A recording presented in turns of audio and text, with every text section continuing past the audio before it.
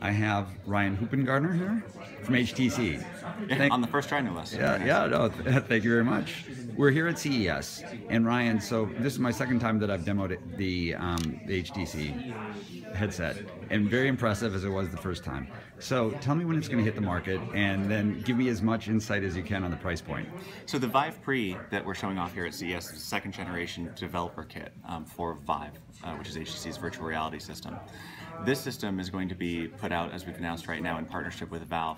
7,000 units going out to developers at the beginning of this year. So starting now, developers are going hands-on with Vive Pre, which is the next step closer to our consumer product, which is going to be available in April. Gotcha. And what do you do for HTC? I'm the Director of Product Marketing for the Vive team. Gotcha. And will it be coming with its own audio headset? So audio is an important story for Vive at the moment. One thing that we realize is that the people that are going to be making this initial investment in virtual reality oftentimes have their own audio solution that they already like to use, and we're always going to ensure that people are able to use their preferred audio solution. So does that mean that it will come with something though? Well, we're still determining what's going to be in the final consumer package, but we do want to make sure that people are able to use an audio solution that's comfortable for them. Okay, gotcha. And when do you, or what are your expectations for the year in terms of, this is the first year that the Vive is going to be on the market. So what kind of insights can you give in terms of the company's expectations?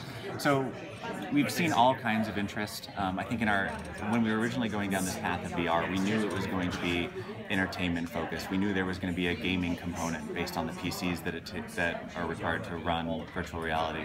I think what we didn't know is that when we show Vive to the average consumer, there are definitely people that you wouldn't expect that walk away with an idea of, I need to have this thing. Like, this is the next step of technology and I want to be a part of it. So it's going to expand well beyond, I think, your traditional gamer and tech enthusiast.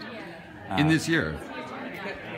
Well, in 2016? In the future of VR. So I think there are unlikely candidates that will be interested in VR, but in 2016, what we're really hoping to achieve is just the first realization of what we've hoped VR to be for a long time. Do you think collectively, just in the market in general, including HTC, that in this year you'll see millions of premium headsets sold?